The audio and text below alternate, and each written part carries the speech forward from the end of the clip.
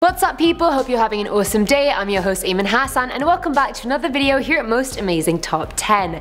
I feel like the first thing I remember Will Smith ever being in was Men in Black. I know all the hardcore Fresh Prince fans are going to be shocked, but it's true, that's the first thing I saw him in. Men in Black was such an iconic film, honestly no wonder they made 2 sequels and an animated series. A quick recap for people who haven't seen it, the Men in Black are agents who protect the Earth from intergalactic threats and keep alien activity on Earth a secret. In the movie, alien refugees are disguised among humans, so the Men in Black monitor their activity, erasing people's memories if they happen to see something they shouldn't. So having said that, this is the top 10 scary Men in Black sightings. Starting us off with number 10 is the disappearing coin. Dr. Herbert Hopkins was a consultant on a UFO case in Maine involving a man called Barney Hill who had allegedly been abducted. One night he got a call from an activist in the UFO community asking if they could meet and discuss the case. Hopkins agreed to meet the man, but a few minutes later there was a knock on his door. The man didn't seem like an activist, he was in a black suit and tie, he had no hair, no eyebrows,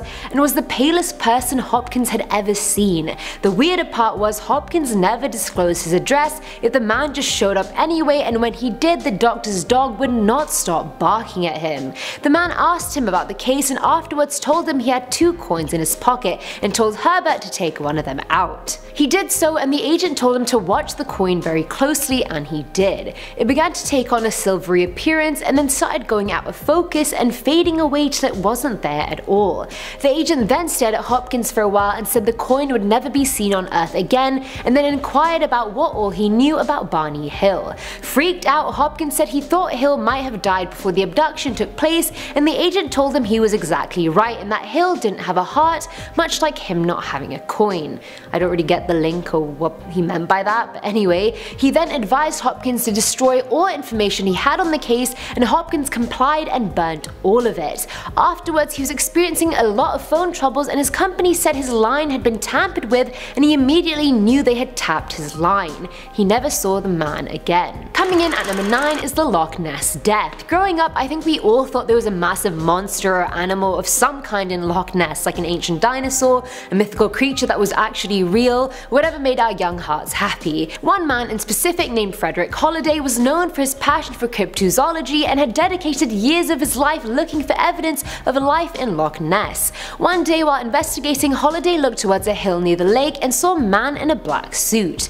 Enter our brooding agent. Holliday didn't think much of it at first, considering it was a very popular tourist spot, but he was freaked out by the fact the man seemed to be staring straight at him. Despite being so far away from him, Holliday felt a malevolence come off him that actually reached him. Before he had a chance to remove himself from the situation, he heard a strange sound and the man just disappeared into thin air. He never saw the man again, but a year later he went back to Loch Ness for more studies and ended up having a heart attack. The weirdest part? He died passing over the exact same spot the agent had been standing in a year prior, and I feel like that was very much not a coincidence at all. At number 8 we have the dizzy spell. Dr. Albert K. Bender was a famous researcher who founded the International Flying Saucer Bureau, and you may have not heard of it because he abruptly shut it down after being visited by the Men in Black. By 1955 he was so close to releasing a paper proving the US government had covered up proof of UFOs. He was about to publish his paper in the Space Review, but alas that was never gonna fly with the agents, was it? And so they decided to pay him a visit. One night when Bender was in bed, he suddenly felt a nauseating dizzy spell. He started seeing many dark shapes in his room and thought perhaps he was going to pass out or he was just seeing things, but the shapes slowly took form and materialized into men in black suits and hats. He couldn't see their faces, but the only thing he could see were their eyes that were glowing. The men could somehow speak to Bender's mind directly without saying a word. They forced him to destroy his findings and stop his research into the subject. As soon as this encounter took place, Bender was scarred for life. He shut down the bureau, and people claim he was never the same. His other work was almost unreadable after that, and he lived with perpetual anxiety and fear of the men. He'd get continuous phone calls with no one on the other end, and he ended up dying in 2002. See, this is what happens when someone gets too close to the truth. They shut them up and get rid of them. Filling our number 7 slot is the footage, and this was actual camera footage of Men in Black in a Canadian hotel. The 2 men showed up asking questions about one of the employees. The employee claimed they had recently seen a UFO and told all their friends about it, and boom, in the next couple of days, the Men in Black showed up. I mean, efficient, they work fast, I'll give them that. Thankfully, that day the employee in question wasn't at work, so they dodged a bullet. But similar to Dr. Hopkins' case, the staff described the men as having no hair on their head or face, and perhaps disguising it with a wig maybe, and having weirdly hypnotizing eyes. The eyes are quite interesting because in the movie, the agents use memory erasing neuralizers, but maybe in real life they just use their eyes. And honestly, that'd be a lot more convenient than carrying out whatever a neuralizer is, that's for sure. Their outfits were also really questionable. The black suits just fit weirdly. It's like they were trying so hard to be normal and fit in, but something was just wrong. They looked like mafia bosses from a noir movie, honestly. They stuck around asking the employees more questions about theories they might have had, and then they left. It left the staff quite shaken, and I honestly don't blame them. Now at number 6 is wool. This story was from an anonymous man who said he was sightseeing in Washington DC one summer and accidentally wandered into the State Department building. First of all, I don't think anyone can just accidentally go in there. I'm sure there's intense security checks, but anyway, he went through the lobby for a while before security started becoming suspicious of him and ushered him out. But before they did, the elevator opened and 5 men came out, 2 in grey suits who seemed otherwise unremarkable, and 3 in black suits wearing black hats that obscured their eyes and faces completely. They were even wearing long black trench coats despite it being the middle of the summer and boiling. As the group was walking by, one of the men in black slipped on the marble floor and fell, dropping his portfolio while he did so. Falling down, that's quite unbecoming of a man in black, but okay. The fall happened quite near to the man who was being ushered out, so he helped him up, and while doing so realized the man's legs seemed critically weak. It felt to him like there was just a lot of wool under the suit, and that's what gave its bulky, cartoonish appearance. The cherry on top was despite falling on quite a hard marble floor, the man's expression never flinched or changed once. No pain, no feeling, nothing. And right next to the portfolio, the man found a coin that had writing on it in a language he couldn't recognize, with a wolfman on one side and 2 moons and some navigational lines on the other. Coming in at number 5 is the stalker. Jack Robinson and his wife Mary were both avid UFO researchers way back when, but the deeper they got, the weirder their life got. They would come home and find their house rummaged through and all their UFO files disturbed and disrupted. Someone kept gaining entry into their house no matter how many times they changed their locks. Mary then started noticing a bizarre tall man in a bulky black suit and hat that would consistently stare at their apartment from the doorway. She was scared that that man was the one breaking into their house, so she mentioned it to her friend Tim.